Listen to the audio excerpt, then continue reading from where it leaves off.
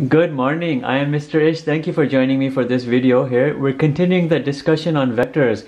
Except here we have a relatively easy video but a very important, relevant video because this type of procedure comes in the future studies that you will undergo. We're talking about reversing a vector. What does reversing a vector really imply? It means you're just changing the direction. It just means that you're taking a vector which has the same magnitude as it originally did, but you're flipping it around by 180 degrees. So 180 degree flip, that represents a reversal of a vector. In this video, we'll learn about this procedure and how you can represent the reversal of a vector, a very important concept to understand. Let's talk about what reversing is. If a vector u in terms of a graph looks like an arrow which looks in that direction, when you're reversing it, you're basically putting a negative before it, and everything in terms of the magnitude, the length is the same, but the direction has become an exact reverse. If this right here is a positive u, this here is a negative u, and the means by which you reverse a vector is the minus sign.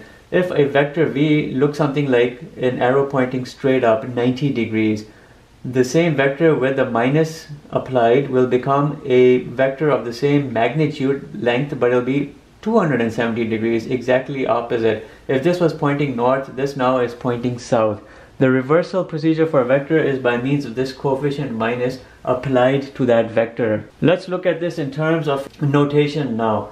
If you have a specific vector, and now I'm going to break away from the terminology, let this vector be designated in the following ways. You have an x comma y. You see, normally I would put u1, u2, but I'm just breaking away simply just to show you an effect over here. Minus x, minus y. What am I doing over here?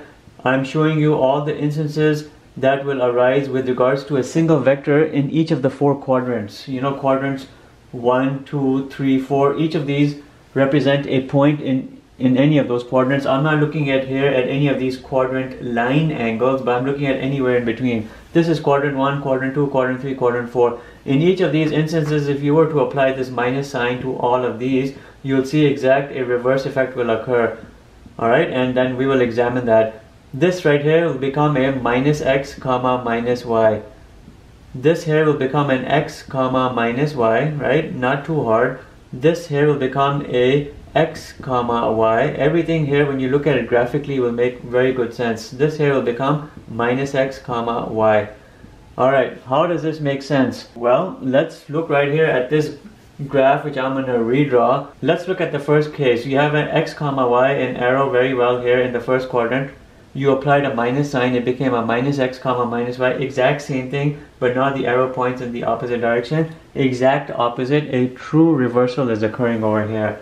So that one specific instance is done, right? Look what happens when you have a instance right here. Minus x comma y very well means an arrow here in the quadrant number 2. Opposite to quadrant number 2 is 4. When you hit the minus sign, you get an x comma minus y, and that indeed is the case. Same magnitude, but a true reversal of the arrow, the vector, and you can see everything here is coming into play right here merely by the application of a negative coefficient. How about this case? Minus x comma minus y is a vector right here. When you applied a negative, it became a x comma y, right? Now your vector is exact same magnitude, but it's opposite direction. And in this instance, we have an x comma minus y, which represents a vector in the fourth quadrant. Let's just dot it out like this to delineate it and differentiate it from what I already have. And now when you hit the minus on it, you get a minus x comma y, and you have an exact opposite effect. Quadrant 4 vector became a quadrant 2 vector. So you can see truly here by means of a negative, we have a true reversal which is going into place, which is not hard, but you need to know this. Alright, our first question is this. We have to show the opposite of vector u, which is 2 comma minus 3. And you know the procedure is easy, but it can become complicated. Let me show you. This right here is u. The opposite of vector u will be a negative place before it, and you'll hit the minus before exactly what you see, and you'll end up getting minus 2 comma 3. That right there is the opposite of this vector. But we can do a little bit more than what we are showing you, and I'll do that because there's no sense for me to show you another question of the same form, right? It doesn't make sense. This can very well represent the first question because it's easy. Now, as a second question, let's show you what we can do more with what I'm showing you right over here, and that'll be the case. What I'll do is I'll put this little reversed vector right next to it, and I'll show you what more could have been done. The opposite of vector u is, as we have determined, minus 2 comma 3.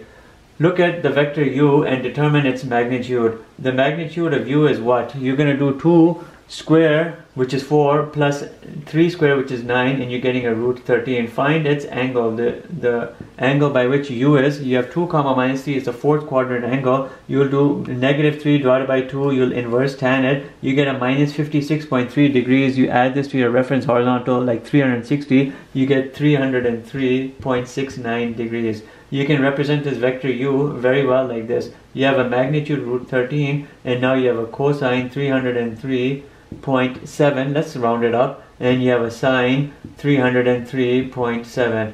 Now let's look right here at this other component we have right here, the negative or the reversed vector. When you do the magnitude of this, and now when you do the magnitude of this reverse vector, what are you getting? You're still getting 2 square plus 3 square root 13. As I told you, magnitude never changes with the reversal, only the direction will change. This right here will change. Now we have to do the angle determination over here.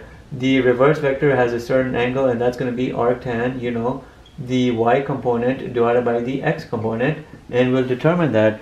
We'll do 3 divided by 2 minus, we'll inverse tan it, but we know this vector right here lands in the 2nd quadrant. Adjust it with 180 degrees, add it to 180, you get 123.69. 123.69, which I'll write as 123.7.